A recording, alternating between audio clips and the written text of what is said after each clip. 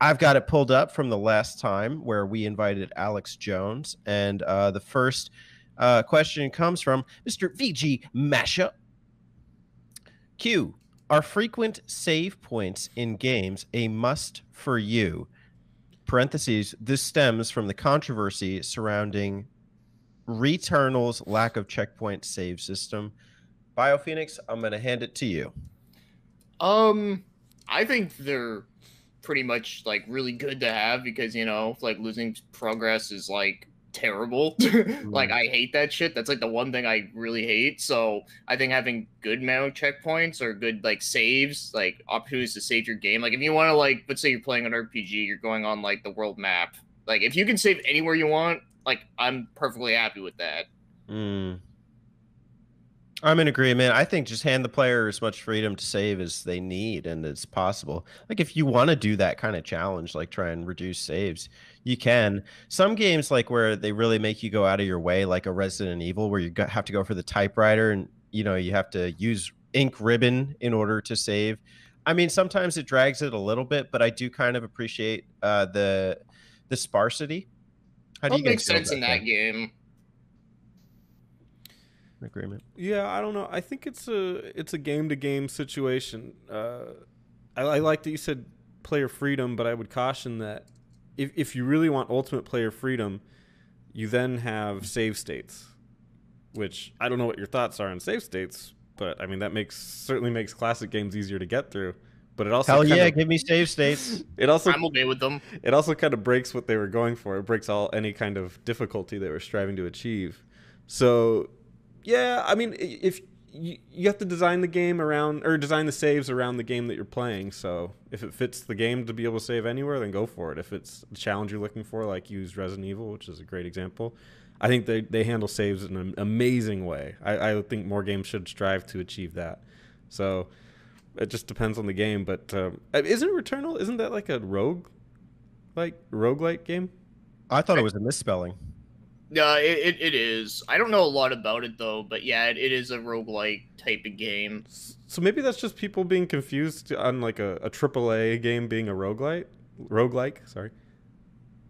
I guess. I don't know the details of it. I haven't looked into it, but it just seems weird that they would talk about save states in a game like that. I thought he was talking about Eternal Quest. Oh God, that's a game that you have to use fucking save states to beat. I don't know anything about it. I just know Terry likes it. Alex, what are your thoughts on saves in games? I think it's genre to genre. I think, RPGs, stuff like that, it makes sense. I think some games, take, for example, you said Resident Evil. It's a good example. That game, if you had save states or, save whenever you want, it would take the horror out of that game entirely because you could just reload whenever. Yeah. I think a lot of platformers lose challenge when it comes to just free saves because you kind of lose the like lives are pointless. You can just kind of save whenever. It doesn't really matter. Also, I think a big example of a modern game that does it well without having saves whenever you want is Dark Souls. Dark Souls is kind of like checkpoint to checkpoint. And the whole point of that game is to die and learn. And if you were to just reload from where you died, like right where you died, it would lose the whole meaning of the game. Yep. So yeah, I think it's just genre, honestly. Do you guys like the kind of roguelike? I tried like Sheer and Mystery Dungeon so many times, and I want to love it, but that game hands me my own ass by making me have to restart the whole damn game like every time you die. Don't suck. Yeah, no. You tried it? Yeah, no, I actually have that on the Vita, Shiren the Wanderer. It's a cool game. I love the graphics in it. It looks amazing for 2D animation. But yeah, that game's really hard though. Like, I couldn't get like very far into that one. And I've played other roguelike games. I think there's a time and place for them where I think they can be kind of fun, but it's definitely not the type of game where I feel like if you're like one of those people who wants to like dedicate like a shit ton of time playing like just that one game over and over and over again and you just keep dying, like I think you're gonna get burned out really quick. That's what I tried to do with a lot of those other roguelike games, and I was just like, okay, I need a break. Like this is like too frustrating. Yeah. The flip side too is I have Shiren on the Wii, and that one lets you save chapter to chapter. But I'm stuck at a chapter where I'm underpowered and I can restart the chapter, but I can't grind enough within that chapter So it's almost better to just restart the whole damn thing. So it's kind of like a catch-22. Oh, do you guys want to talk generally about the feelings on save states, since that kind of came up as a topic? I don't have much to say other than that. I'm not gonna lie. I use them. Yeah, I've used them. I just noticed that it kind of ruins games. Sure, but it's your choice to use them. Yeah, If like I you don't use them wanna do all the that. time, but I like if there are times where I'm like, I kind of want to use them, or if I just want to use it just to save time. Like for an example, like I'm actually been playing a lot of Minish Cap, believe it or not, and I use the save state like every time I save like in the game, just so like whenever I boot the game up, I can just reload that save exactly where I saved, so I don't have to go through the freaking beginning logo, whatever. Well, I just think that when people have access to that, and like a newer generation isn't going to understand a platformer in the same way, which is fine. It's whatever, but them having access to that is going to change how they view a difficult game. I don't think a newer generation's even going to boot up the games that offer save states. I'm using save states and I'm the older generation. But I also know how to use them, and if I want to abuse it, if the game's abusing me, well, you know, I'm throwing it back at it. I'm like, listen, I'm all about like, sure, purist. You know, go ahead, play a game on the console it was intended for.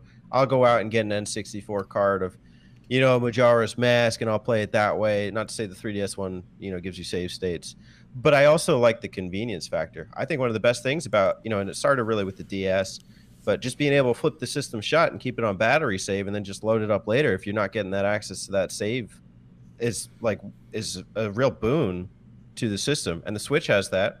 You know, you keep it on power save. I love that. Same with the PS4. You know, you just put it on power save. And it's not exactly save states, but if it makes being able to enjoy the games a little more convenient in this modern day where, you know, we're getting pulled in all sorts of directions, I'm for it. I think it's with the times. There's a difference between convenience and save scumming, and I think save states allow for a lot of save scumming, which is not ideal. Okay. Yeah, like every time you die into a hole, it's like, oh, just gotta like redo that and pretend it never happened. Does it bother you that people save scum? It doesn't bother me. I don't care. I mean, I don't think there's one right way or one wrong way. It doesn't matter to me, but I'd look at it in that way of like, if the developer intended you to get through an entire area without, you know, like in one playthrough, like in one life, and now gamers can just like rewind to before they died and then just, oh, okay, never mind, dodge it. That and thing sucks.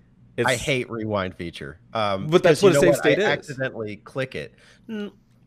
It's the same thing. Not the same, like, because there's like in the Sega Genesis thing, if you click the L button, you can actually rewind like 10 seconds. You can watch your thing play backwards.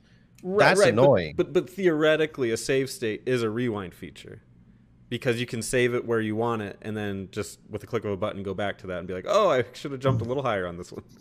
And then I think if you save at all, you're not a true gamer. Oh, True. shit. Yeah, controversial opinion time. All games are mystery dungeons. Gotta play it in one go. Hot take. No saves. Oh, you want to beat Persona 5 in one sitting? Well, yeah. No, I mean, just leave your console. Go no saves. I think I did beat Persona 5 maybe in one sitting, or one quote unquote sitting. And you just, with now the games are on rest like forever. Yeah. No rest. You can no rest. No save. No rest. We're gonna strap you to the chair. Yeah, you can't go to the bathroom. You can't get something to eat. Yeah. If you gotta pee, you piss yourself. That's how this goes. Are you a That's true what the gamer? P in Persona means. Pretty much. I don't get Persona, it, extra whatever. P. If you want to save state, whatever, save state. I mean, I've used like the ones that devs put in games before to like learn the game, like Mega Man, for example. I've used those, and like some of the classic Mega Mans to just learn the game. Yeah. So it can be a cool tool if you're wanting to go back and play some of those old challenging games. I did the same thing with Mega Man 1. I used save states, not like abuse them, but I would like, because you get 3 lives per level, and sometimes that can be cruel. And so I would do that, but then I actually went ahead and I played the original back without using any save states immediately after that. Yeah, see, I just saved right before the boss. And it's basically the same thing as like having infinite lives. Especially with those NES games, man. Like I don't know. Do you want to play an NES game the way it was intended to be played, Spence? No, I choose not to play NES games. I have no desire. Oh, come on. You don't want to play Ninja Kid or whatever? Ninja Kid Radical Ninja, yeah. No. I'll pass. All right. Join us next time for Clue Land, no save state, all 20 Can you complete even level. save in Clue Land? I don't know what if you You can't even save it half these. What are the rules? You play till your eyes burn. There we go. You play till you die. Oh, shit. 2 players, 2 Clue Lands. Only one will come out alive. To the death. To the death. All right. Let's. Hey y'all, don't forget to subscribe to them Button Mappers.